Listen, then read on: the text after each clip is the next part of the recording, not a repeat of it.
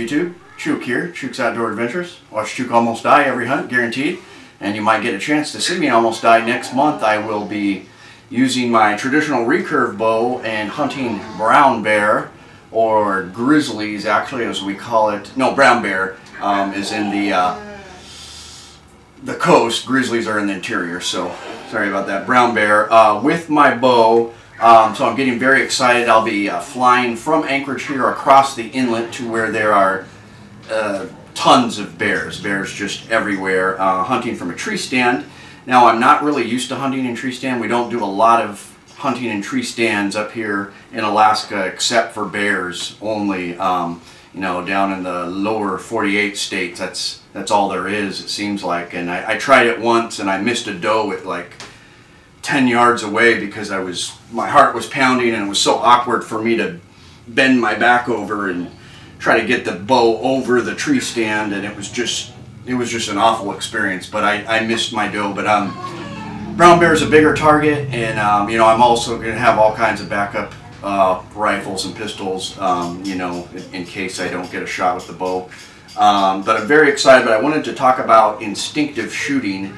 Now, instinctive shooting is awesome because it just comes so naturally, can be very quick. That's what's so awesome about these bows, is you can just quickly, you know, you don't have to use a sight or anything. If you're practiced in instinctive shooting, you can just use your bow like this. Now, the Bible of instinctive shooting, of course, is Fred Aspel's Instinctive Shooting book. You know, all traditional archers kind of know about this if they're into the field. But you know, just read this book, and it's basically just, you know, lining up your eye, instinctively pointing the arrow and firing, and then just, you know, finding a anchor point around your cheek or the side of your mouth and sticking to that every time. Kind of crouching. There's just a lot of little nuances to it, but it's really fun once you get into it. You can get very accurate. Myself, I don't think I'll take a shot at an animal over 20 or 25 yards, depending on what the situation is, because I feel like it can be very accurate at close range.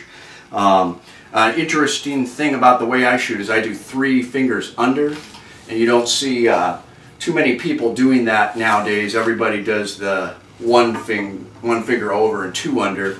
But there are some advantages, I feel, to 3 fingers under. It's faster. You can just line your fingers up, pull back, and shoot. It also, I've heard some studies where you're looking down, straight down the arrow when you're doing it like that, so you can almost point and shoot when you're doing 3 fingers under. But I'd be interested to see what comments people had to say about that. But anyways, I love traditional shooting, and I'm very excited to be hunting brown bear in about 4 or 5 weeks from a tree stand.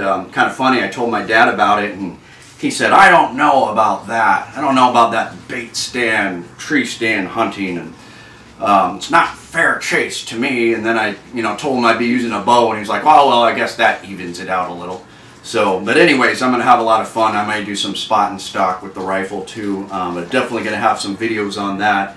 But yeah, instinctive shooting is just training. It's a subconscious Zen-like state where you're just instinctively pointing with your eye and shooting, and somehow your body and mind align and it works, and you actually hit your target. So it's pretty neat, and I encourage you, if you haven't tried traditional shooting, to try instinctive shooting and give it a shot.